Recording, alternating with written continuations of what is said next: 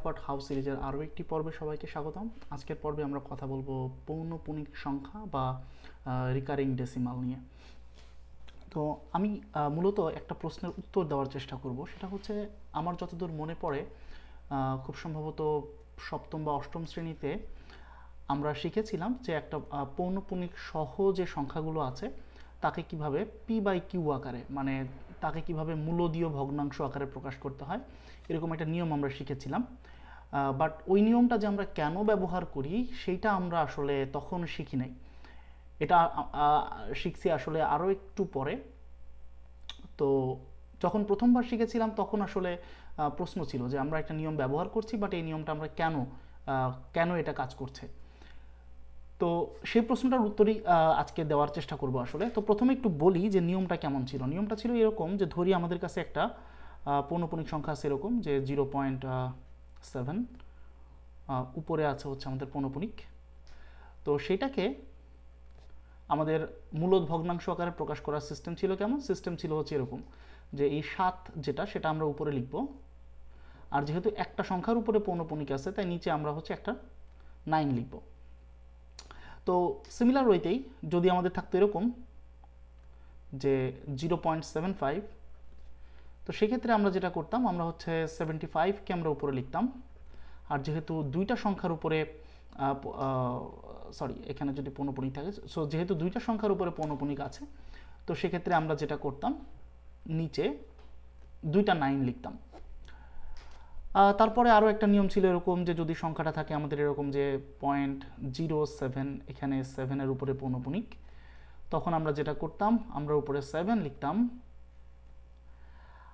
নিচে এই একটা সংখ্যার উপরে পৌনঃপুনিক বলে আমরা একটা 9 লিখতাম, আর এই জিরোটার জন্য এখানে আমরা অ্যাডিশনাল একটা 0 লিখতাম। তো এখন আমাদের প্রশ্ন হচ্ছে যে এই রুলগুলা যে কাজ করছে, এই রুলগুলো আসলে কেন কাজ করছে, মানে এই নিয়মটার উৎপত্তিটা আসলে কোথায়? আচ্ছা, এই নিয়মটার উৎপত্তি যেখান থেকে সেটা হচ্ছে আমাদের গুণোত্তর ধারা। এই নিয়মটার উৎপত্তি হচ্ছে আমাদের গুণোত্তর ধারা থেকে বা জিওমেট্রিক সিরিজ থেকে।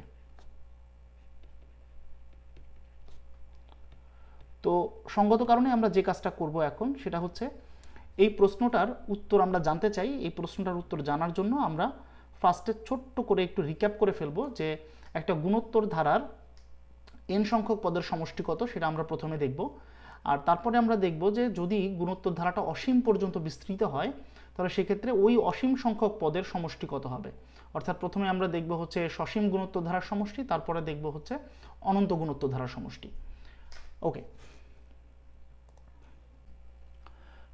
ওকে, তো আমাদের গুণোত্তর ধারা কেমন ছিল? গুণোত্তর ধারা ছিল হচ্ছে এরকম যে আমাদের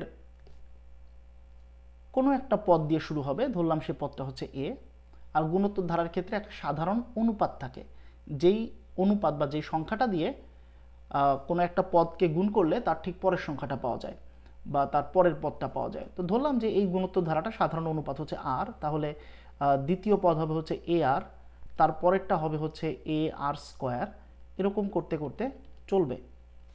এখন প্রশ্ন যে এটা দ্বিতীয় পদ তাই আর এর মাথায় 1, এটা তৃতীয় পদ তাই আর এর মাথায় আছে 2, তাহলে যদি হতো এটা n-তম পদ তাহলে সেখানে আর এর মাথায় থাকতো কত? n-1। এবং আমরা জানতাম, যেহেতু আমরা জানতাম তাই আমি প্রমাণের দিকে যাচ্ছি না, আমরা জানতাম যে এই গুণোত্তর ধারার সমষ্টির সূত্র ছিল আসলে a × 1 - r to the power n divided by 1 - r। Okay, so এটা হচ্ছে আমাদের গুণোত্তর ধারার সমষ্টির জেনারেল ফর্মুলা। তো আমরা এই জেনারেল ফর্মুলার উপরে একটা কন্ডিশন আরোপ করে আমরা একটা স্পেশাল কেস দেখতে আসলে ইন্টারেস্টেড এখানে। স্পেশাল কেসটা কি? স্পেশাল কেসটা হচ্ছে n এর মান যখন ইনফিনিটির দিকে আগায়, অর্থাৎ আমাদের কাছে যখন অসীম সংখ্যক পদ থাকে তখন এই সমষ্টির চেহারাটা আসলে কেমন দাঁড়ায়, সেই জায়গাটাতে আমরা আসলে আজকে ইন্টারেস্টেড। তো n এর মান যদি ইনফিনিটির দিকে আগাতে থাকে তখন দুইটা সিচুয়েশন অ্যারাইজ করে। সিচুয়েশন নাম্বার 1, যেখানে আর বা সাধারণ অনুপাত এই শর্ত মেনে চলে, আর একটা ছিল যেখানে আর এই শর্তটা মেনে চলে না। ওকে, তো আর যখন এই শর্তটা মেনে চলে না তখন ঘটনাটা কেমন দাঁড়ায় বা তখন এই সমষ্টির চেহারাটা কেমন দাঁড়ায়। তো এরকম একটা সিচুয়েশন, যে কোনো একটা সিচুয়েশন নিয়ে আমরা চিন্তা করলেই বুঝতে পারবো। তো এরকম একটা সিচুয়েশন হতে পারে যে আর এর মান হচ্ছে 2। তো যদি আর এর মান 2 হয় সেক্ষেত্রে আমরা একটু দেখি যে এন আগাচ্ছে 2 এর ইনফিনিটির দিকে, আর আর এর মান হচ্ছে 2, তাহলে আর টু দি পাওয়ার এন কত? আর টু দি পাওয়ার এন হচ্ছে এখানে 2 to the power infinity.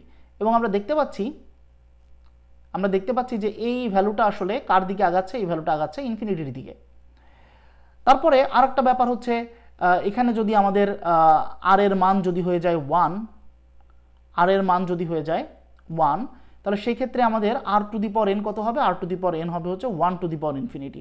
1 to the power infinity মান কত আমরা জানি না, এটা আসলে একটা ইনডিটারমিনেট ফর্ম, অর্থাৎ এটা হচ্ছে একটা অনির্ণেয় সংখ্যা। তাহলে এটা যে কত এর দিকে আগাচ্ছে সেটা আসলে আমরা জানি না, যেহেতু এটা ইনডিটারমিনেট ফর্ম, এই ব্যাপারে আমাদের আইডিয়া নাই। গুড।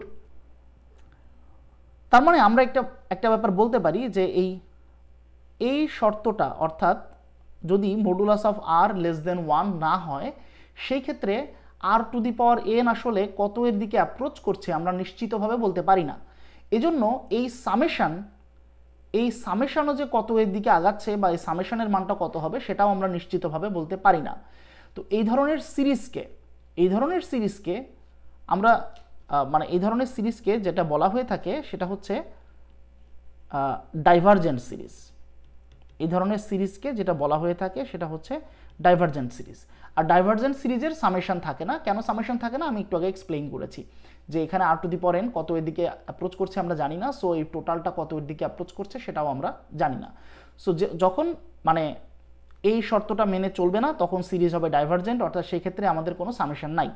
প্রশ্ন হচ্ছে যখন এই শর্তটা মেনে চলবে তখন কি ঘটনাটা ঘটবে, অর্থাৎ যখন modulus of R less than 1 হবে তখন কি ঘটনা ঘটবে। তো এরকম যে কোনো একটা সিচুয়েশন আমরা চিন্তা করি, ধরি আর এর ভ্যালু হাফ, আর এর ভ্যালু যদি হাফ হয় তখন এই শর্তটা কিন্তু মেনে চলে।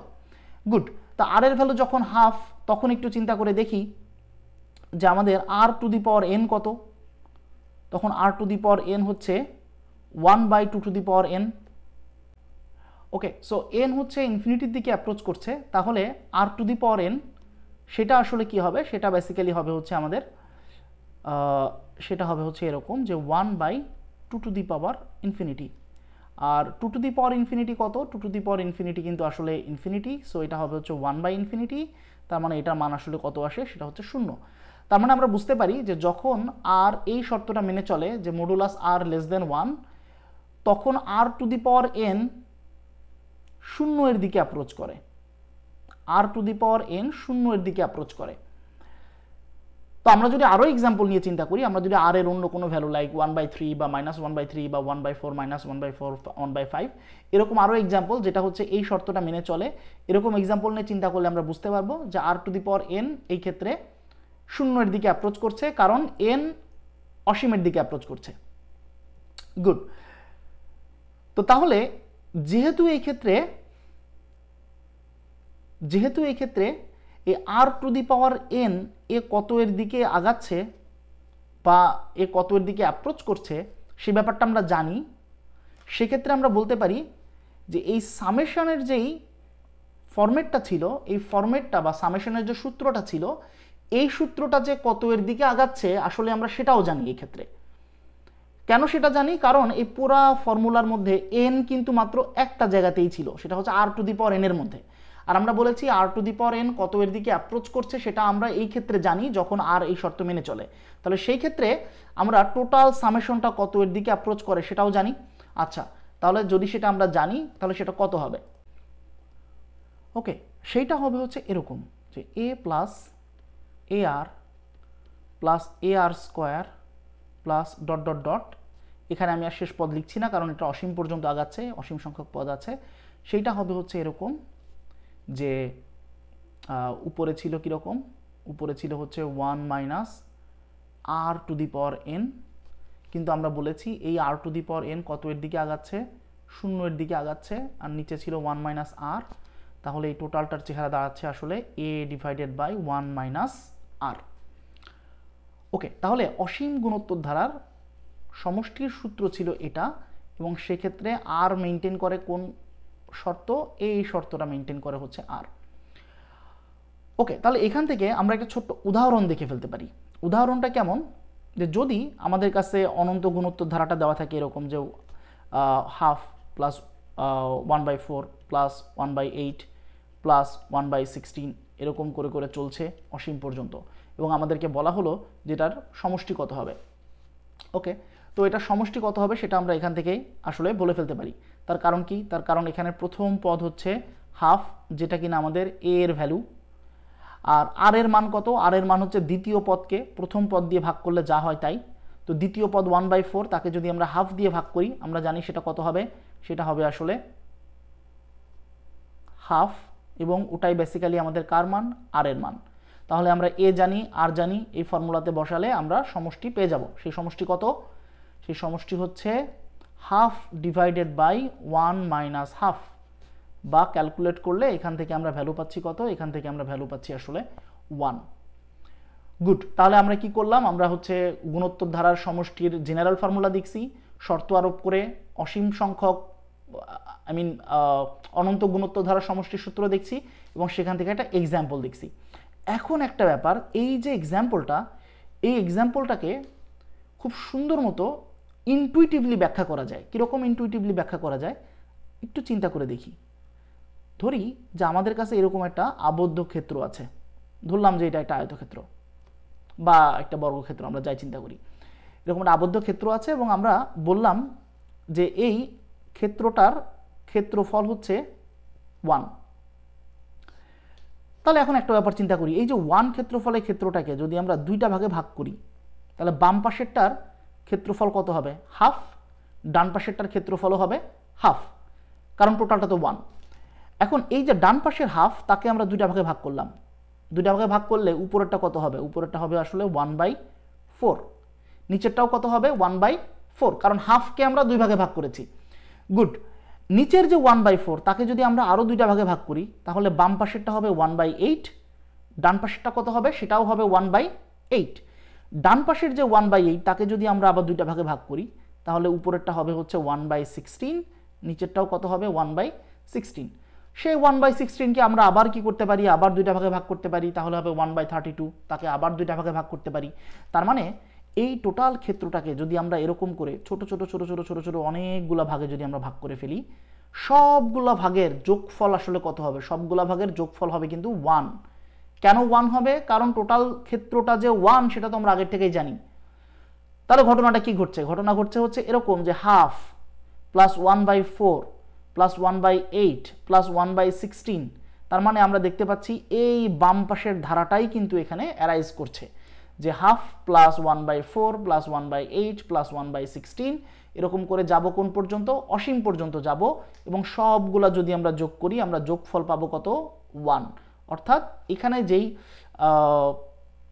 একটু আগে এক্সাম্পলটা দেখেছিলাম, সেই এক্সাম্পলটাই কিন্তু আমরা নিচে এই একটা এই এক্সাম্পলটার একটা জিওমেট্রিক ফরমেশন সেটা কিন্তু আমরা দেখে ফেললাম। ওকে, সো গুণোত্তর ধারা নিয়ে আমার যে ভূমিকাটা দেওয়ার কথা ছিল সেটা আসলে শেষ। এখন আমি যেখানে যেতে চাই সেটা হচ্ছে আমরা যে প্রশ্নটা দিয়ে আজকের এপিসোড শুরু করেছিলাম সেই প্রশ্নটা দিয়ে, যে পৌনঃপুনিক সংখ্যাকে মূলদ ভগ্নাংশে রূপান্তরিত করার সিস্টেমটা ওরকম কেন ছিল। ওকে, গুড, তাহলে আমরা পৌনঃপুনিক সংখ্যা দিয়ে শুরু করি। পৌনঃপুনিক সংখ্যাটা কি ছিল? 0.7 উপরে পৌনঃপুনিক। খেয়াল করি, এটাকেই কিন্তু আমরা ভেঙে এরকম লিখতে পারি যে 0.7777 এরকম অসংখ্য 7 এখানে আছে। আচ্ছা, এটাকে কিন্তু একটু কেয়ারফুলি খেয়াল করি, আরেকটু ভেঙে এরকম লেখা যায় না যে 0.7 প্লাস 0.07 প্লাস 0.007 প্লাস এরকম করতে করতে চলবে। ওকে, আই থিঙ্ক আমরা গেস করতে পারতেছি যে এখানে কিন্তু একটা গুণোত্তর ধারা সৃষ্টি হয়ে গেছে। তাহলে সেই গুণোত্তর ধারার প্রথম পদ কত? 0.7, আর সাধারণ অনুপাত কত? দ্বিতীয় পদকে প্রথম পদ দিয়ে ভাগ করলে যা হয় তাই। অর্থাৎ আমাদের এখানকার প্রথম পদ হচ্ছে 0.7, আর সাধারণ অনুপাত আসলে 0.1, তাহলে এটা হবে 1 মাইনাস 0.1 সমষ্টি সূত্র থেকে। তাহলে এটাকে একটু সুন্দর করে আমরা লিখি এরকম যে 0.7 ডিভাইডেড বাই 1 মাইনাস 1/10 এরকম লেখা যায়। তারপরে এটাকে এরকম লেখা যায় যে 0.7 ডিভাইডেড বাই 10 - 1 ডিভাইডেড বাই 10 এরকম লেখা যায়। ওকে, এই 10 উপরে চলে গেল, তাহলে কি হবে, উপরে থাকবে হচ্ছে 7 আর নিচে থাকবে হচ্ছে 9। তো এটাই কিন্তু আমরা এই ভিডিওর শুরুতেই বলেছিলাম যে এরকম যদি 0.7 এর উপরে যদি পৌনঃপুনিক থাকে তাহলে 7টা উপরে বসবে আর পৌনঃপুনিকের কারণে একটা 9 নিচে বসবে। এখন আমরা দেখতে পাচ্ছি যে এই 9-এর উৎপত্তি আসলে কোথায়। এই 9-এর উৎপত্তি কিন্তু আসলে এই যে 10 - 1 সেটা। কেন 10 - 1? কারণ আমরা দেখি যে এখানে সাধারণ অনুপাতটা ছিল আসলে 0.1 বা 1/10, ওইটার ম্যানিপুলেশন করেই কিন্তু এখানে আমাদের 10 - 1 আসছে। সো আমরা নিচে যে 9টা লিখি সেটার উৎপত্তি আসলে এখানকার এই 10 - 1। ওকে,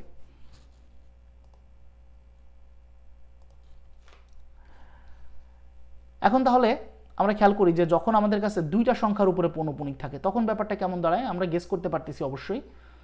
সে ব্যাপারটাও আসলে এরকম ছিল যে 0.75 75 75 এরকম করতে করতে চলবে।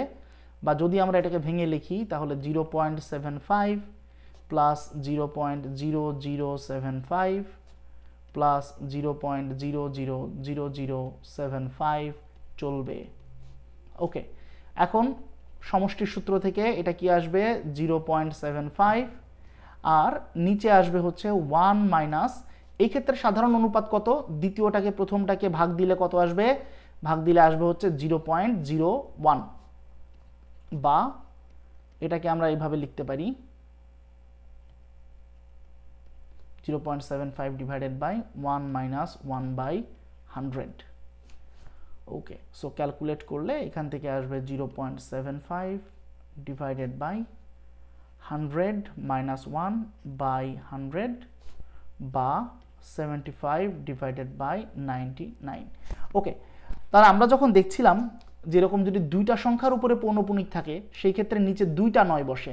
কেন যে দুইটা 9 বসে তা কিন্তু আমরা এখন এখান থেকে দেখতে পাচ্ছি। এই দুইটা 9 বা 99-এর উৎপত্তি ছিল কিন্তু আমাদের 100 - 1 আর 100-এর উৎপত্তিটা ছিল আসলে আমাদের এই সাধারণ অনুপাত 0.01। ওকে, লাস্টে ছোট্ট একটা জিনিস দেখে আমরা আসলে ভিডিওটা শেষ করে ফেলবো। সেটা হচ্ছে এরকম যে যদি আমাদের কাছে সংখ্যাটা থাকতো 0.07 বাট 0-এর উপরে পৌনঃপুনিক নাই, অনলি 7-এর উপরে পৌনঃপুনিক, তো ব্যাপারটা আসলে কিছুই না। এটা আসলে এরকম যে এই জিনিসটাকে কিন্তু আমরা এরকম লিখতে পারি যে 0.7 পৌনঃপুনিক ইন্টু 1/10, মানে এই যে 10 দিয়ে ভাগ করার কারণে কিন্তু এখানে 0টা আসছিল। তাহলে এখন আমরা একটু আগেই দেখে আসছি যে এটার সমষ্টি কীভাবে বের করতে হয়, সেজন্য এটা আমি আরেকবার লিখবো না। তাহলে এটা হবে হচ্ছে 7 divided by 9 into 1 divided by 10 বা এটা হচ্ছে 7 ডিভাইডেড বাই 90। তাহলে খেয়াল করে দেখি, আমরা বলেছিলাম যে যদি এখানে একটা অ্যাডিশনাল 0 থাকে 9-এর সাথে একটা শূন্য বসাতে হয়। তো 9-এর সাথে শূন্যটা কেন বসাতে হয়, সেই শূন্য আসলে কিছুই না, এইটুকু নর্মালি আসে আর এই শূন্যের উৎপত্তি হচ্ছে এই যে 1/10 সেটা। ওকে, ফাইনালি আর একটা ছোট্ট ব্যাপার, সেটা হচ্ছে যে যদি কখনো এখানে এরকম শূন্য না থেকে যদি অন্য কোনো সংখ্যা থাকে, যে ধরলাম এখানে 3 আছে বাট 3-এর উপরে পৌনঃপুনিক নাই, পৌনঃপুনিক আছে অনলি 7-এর উপরে, তখন ব্যাপারটা কিন্তু সেম। কেন সেম? কারণ এটাকে ভেঙে আবার এভাবে লেখা যায় 0.3 প্লাস 0.07-এর উপরে পৌনঃপুনিক। তো খেয়াল করে দেখি এই জিনিসটাই কিন্তু আমরা এই যে বাম পাশে দেখে আসছি এখানে, আর এই জিনিসটা তো এখানে অ্যাডিশনাল আছে, তাহলে এই 0.3-কে আমরা লিখতে পারি 3/10 প্লাস এই জিনিসটাকে বাম পাশ থেকে আমরা যে দেখে আসছি 7 ডিভাইডেড বাই 90 এটা, তারপরে এটাকে আসলে যোগ করলে যা আসবে তাই। সো পৌনঃপুনিক সংখ্যাকে মূলদ ভগ্নাংশে রূপান্তরিত করার যে পদ্ধতিটা আমরা ছোটবেলায় শিখেছিলাম, তো সেই পদ্ধতিটা কেন কাজ করে তো সেটার ব্যাখ্যা করাই ছিল, এই ছোট্ট জিনিসটার ব্যাখ্যা করাই ছিল আসলে আজকের এপিসোডের উদ্দেশ্য। So that's it, thank you.